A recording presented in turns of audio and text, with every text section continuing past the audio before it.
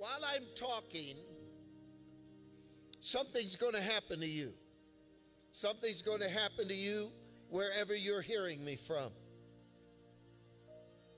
You're going to feel a strange hope and a strange sense that the problems that weigh you down and the feelings that seem to dominate your mind and your heart are going to lose their power. And you're going to believe. See what I meant about the audience?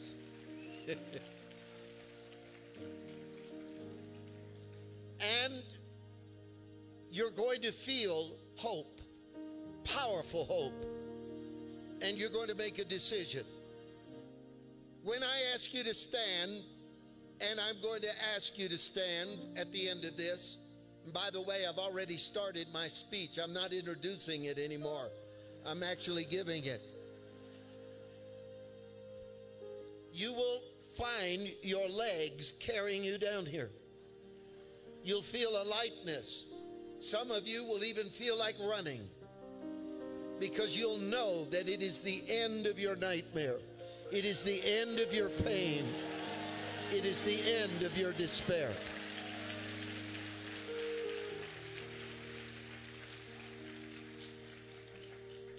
Before there was Billy Graham, there was a man named E. Stanley Jones. And the fact that we don't know a lot about him anymore is a tragedy. He was once on the cover of Time magazine and labeled the greatest Christian missionary in the world. And on the major radio networks of the day, he would debate the most famous atheists. And he wouldn't do it just by himself. He would have a round table, and it was called the Forum, taken from ancient Rome. And in the Forum, the intellectuals of America were permitted to introduce 2 or 3, maybe 4 of the greatest thinkers who were atheists to sit at that round table. And Dr. Jones would not reveal who would sit on his side. He'd never let you know what American or British intellectual he was going to present. And 5 minutes before it was time to start on live radio, he was joined with new converts, people that had just become Christians. And he picked them deliberately by design. Now, it tells us in the book of Revelation, they overcame him by the blood of the Lamb and the word of their testimony. Now, so the atheists would begin, and the atheists would say all of the usual suspects, gather them together, the historical facts, the irrationality of the Old Testament miracles, and on and on and on it would go. And then Dr. Jones would ask one of the young people at the forum, how did you find Christ? And the atheists would be rankled by the fact that instead of being given an argument with some intellectual weight, they were being told the experience. The experience. Why did the Bible say they overcame him by the blood of the Lamb and the word of their testimony? Because you can't argue with someone that has met Jesus. You can't debate someone that is, you can't back them down or get them to change the subject. And here's the most dangerous part. It's real. So tonight I'm going to read something to you and how Dr. Jones would win all those contests. But by the end of the day, the young people would stand there and say, you know what? I know what you said, Mr. Atheist, but let me tell you, once I was lost and now I am found. Once I had no hope, now I know. You know, the last time I got to hear Dr. Jones, and it was a miracle that I got to, he was 95 years old, preaching at the Lutheran Pacific Seminary in Berkeley.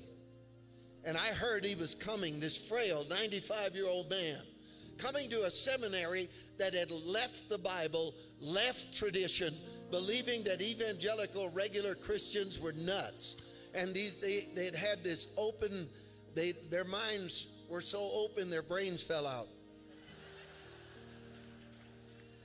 And this frail, thin man with white hair stood there, and he looked at the audience and he said, there's a reason you will never win.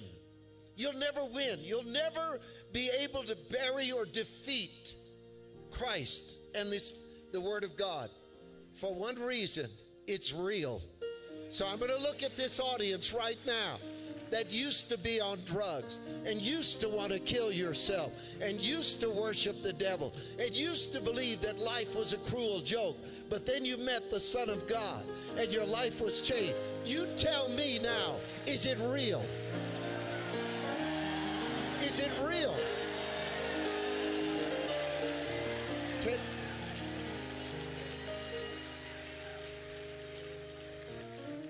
I want you to know this. If I had one gift, if Mario Murillo could have one gift from God that would settle the argument and set you free, if there was one thing in my life that God could give me, is if I could reach in my soul and touch you with the joy and the peace that lives in this man, then the argument would be settled. Because you would see how cocaine, meditation, mythology, satanic worship, and the occult, it's absolute garbage when you feel the peace and the joy of Christ in your soul.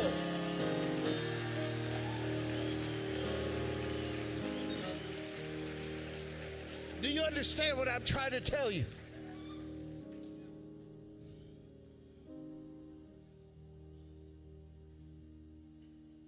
Mario, you make me feel like I'm a terrible person. You're so loved of God that God sent his son. He became a man, and on the cross he died. Paul said, I wish you could be like me. Look at me right now. I wish you could be like me. Mario Murillo saying it to this crowd. I wish that every one of you could be like me. God gave me a beautiful wife, a woman of God. God gave me a crazy son that I love with all my heart. When he was 16 years old, I woke him up. I said, we're going to Washington. He said, why, Dad? I said, I'm going to get you with the president while you still know everything.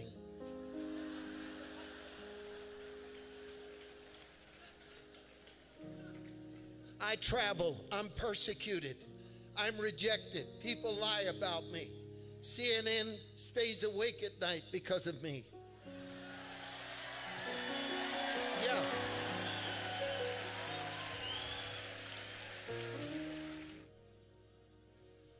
When you write and you make a list in journalism, there's a rule of writing that you begin from the least to the greatest. So if you make a list of things that are beautiful in journalism or in writing, you'll talk about something that's sort of beautiful, more beautiful, and ultimately the most beautiful. The reverse works the other way. When you talk about tragedy or evil, you'll list the minor sin, and it'll escalate till the last one on the list. The worst is saved for last, or the best is saved for last. When Paul started to describe the day you're living in, he talked about the dehumanization, how natural love would go away, how we would be attracted to the dark and the unnatural, how we would call it art, how we would take a disease and celebrate it as a liberating personal lifestyle. Jesus said in Matthew 24, verse 12, because lawlessness will abound, the love of many will grow cold, unnatural. But the worst is saved for last. Here's what Paul said, know this, in the last days perilous times will come, for men will love themselves. They will love money, boasters, proud, blasphemers, disobedient to parents, unthankful. If you look at it, there's a graduating scale there. We're going from the least sin to the greatest, the least problem to the greatest, the dangerous wickedness to the most dangerous. And it says this: disobedient to parents, incapable of feeling gratitude, attracted to what's unholy and godless, unable to love anything. Unforgiving in the original language means they can't heal from a wound. Their life is stuck in that moment that the divorce happened or that someone died. They can't heal. They can't let it go. Slanderers, without self-control, brutal, hating people just because they're moral, haters of good, traitors, capable of occupying a political office and selling your own nation down the river. Headstrong, haughty, lovers of pleasure. Whatever it is that feels good, I'm going to do it.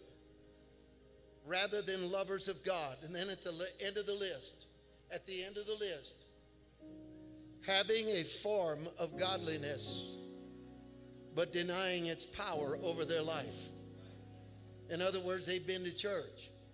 And you went to church, but you didn't get right with God. You became immune. You learned how to be around it and spout it and say it, but not know it. And in a moment, I'm going to tell you what the Bible said about all these people in this list. It said that it's like a cork is pulled out of their heel, and their humanness drains out. They can't feel. They dread and they fear. And every day life gets harder and harder to bear. Now, you'll tell me in your dangerous condition, well, I'm a Christian. I know God. I go to church. I carry a Bible. I can quote it. But then you forget that's never what the apostles taught. That was never the focus of the Word of God. That was never what the church was supposed to do, is get people to say the right thing. It was to make them the right being. Watch me. I know you believe in Christ, but the loneliness, the depression, the addiction, the brokenness of your soul rails against you and tells you you're in the greatest danger of all. Because the prostitute might one day have such a horrible experience that she'll come to her senses.